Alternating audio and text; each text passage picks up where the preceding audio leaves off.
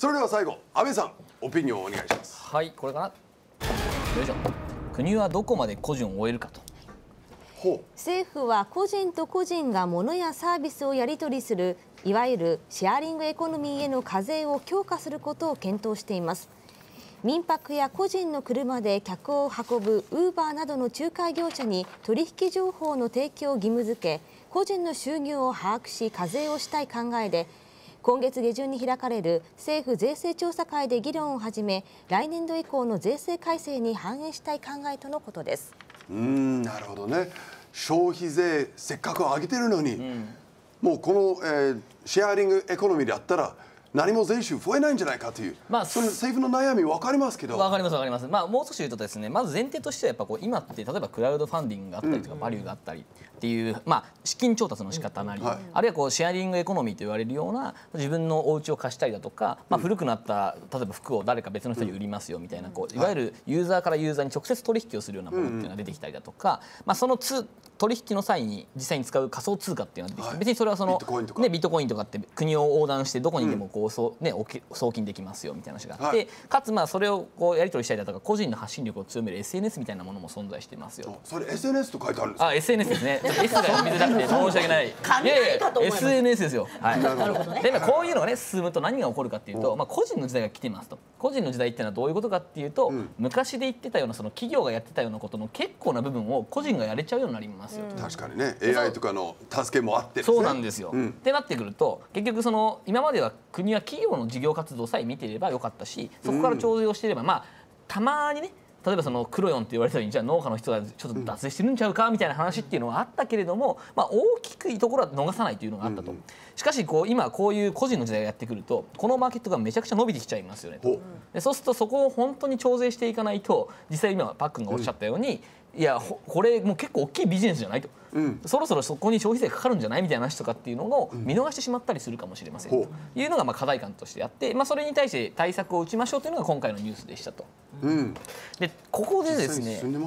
いやどうなのかっていうのはあるんですけど、もちろんその今の時点ではおそらく各事業者はこの人はこれぐらい売り上げ上げてますよっていうのを出していくので、多少は追えるとは思うんですけど、その今回特に話題になっているシェアリングエコノミーみたいな話があると。でシェアリングエコノミーってなんとなくその直接取引をするためのプラットフォームっていう認識が強いんですけど、僕の中ではその本質ってもう少し違うところにあるかなと思っていて、本質っていうのは多分予診のプラットフォームになっていくっていうところなんですよね。予診っていうのはいわゆる例えば銀行がじゃあパックンにお金を貸すか貸さないかみたいな時にパックンの信頼どれぐらいやろうみたいな話をこう審査するわけですよ。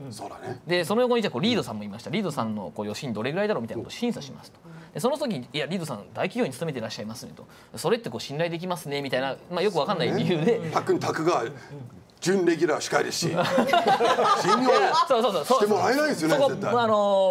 ょっとね上がります、予診上がりますよね。普通のフリーの人と違ってちゃんと毎日出てる番組があると、これ予診上がります。アメリカではそのレンディングクラブっていう、実際に他の個人にお金を貸すプラットフォームというのが出てきますよね。実際にそのどの企業で働いてるかだけではなく、いろんなデータを使って、本当に払い戻しができるのかっていうのもどんどん明確にあとオークションと同じレビューとか、そうですね。ユーザーのことをそうですね。年齢、あと携帯電話の契約をちゃんと取っているのか、プリペイドを使っているのか、いろいろあるんですけど。でそういうデータっていうのをこれまでは例えばじゃあその携帯電話の会社だとか銀行さんだとか持ってたわけですね。ほとんどの企業っていうのはそういうのは国が認可を出している企業ですと。ところがこういうシェアリングエコノミーのプラットフォームってそうじゃないと。認可がない。で簡単に取れるんですよ本当に。だってウーバーとか見たらそのタクシーの運転手としてこの人はどれだけキャリアがあって信頼されているかっていうのが可視化されているし、例えばじゃあクラウドワーキングという仕事を直接取引するようなものであれば、この人がどれぐらいその仕事に対しての信頼性が高くて早くレスが返ってきてこれだけの売り上げを過去上げてきましたよっていうのが見えるようになっていると。あるいは Airbnb であればこのお家を持っていて、このお家のこの貸し借りでこんだけ儲けてますよというのが分かってくると。そうすると国とかが持ってない、あるいは国が認めた企業が持ってるわけじゃないような予診、この人をどれぐらい信頼していいんですかっていうともうかなり持つようになりますよねと。そうなってくると本当にさっきリードさんがおっしゃったように、いやこの人は年間2000万この家を貸し借りしながら売り上げしてるから、貸しても大丈夫そうだよねと一見フリーターのように見えるんだけど、大丈夫、この人はもう2000万のやり取りしてるのがもう分かってるから、実績あると。そうだからこの人にもお金貸しましょうってなるわけですね。それ安倍さんの話ですか？私はないです。私全然資産がないのでね、ぜひともそれは持てたらいいなと思ってるんですけど、まあそういう時代がやってきましたよと。そういう時代っていうのは、ある意味今言ったようにその国だったりとか国が認可した企業と、まあ新しく出てくるプラットフォームっていうのがこう余震の能力をかけて、まあある程度競争するような形になってるわけですよね。でそういった時代に対して一体どんな徴税のスタイルっていうのがベストかっていうのをそろそろこう、まあ、我々は議論していかなきゃいけないと。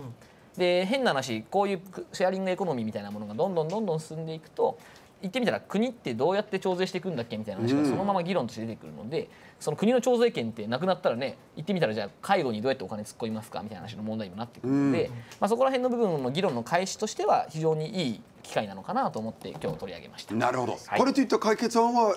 まあ一つは多分そのシェアリングエコノミーをやってるプラットフォームっていうのがある程度国の認可を受けるっていう形になって、その代わりそのデータを提出しなさいよっていうふうな形が一つ、もう一個は多分そのそもそもの個人のあらゆるシェアリングプラットフォームに集まってるデータっていうのの扱いっていうのを法的に定めましょうと。今っていうのはそのデータは企業が持ってるんですけど、そうじゃなくてデータは個人が持ってる形になって、その個人としてデータをどう扱いたいかっていうのをある程度自分で決めれるようになってくると徴税もすごいしやすくなりますよね。なるほどね、この2つは一つ解決だと思います。マイナンバー制度の導入に、備えてみんなそういう議論をしたんですよね。例えば自分の購買履歴、その何を買ったのか、いつ買ったのか、どこから買ったのかというその情報は政府に見せていいのかって。もうでもこれはある意味究極のね、個人情報なんで、こういうところを出すかどうかっていうのも含めて本当は議論しなきゃいけないんだけど、マイナンバーって作ったけれどもあんま使われてなかったりするので、まあこれもしかしたらマイナンバーみたいなものをそのシェアリングエコノミーの会社にもう提出を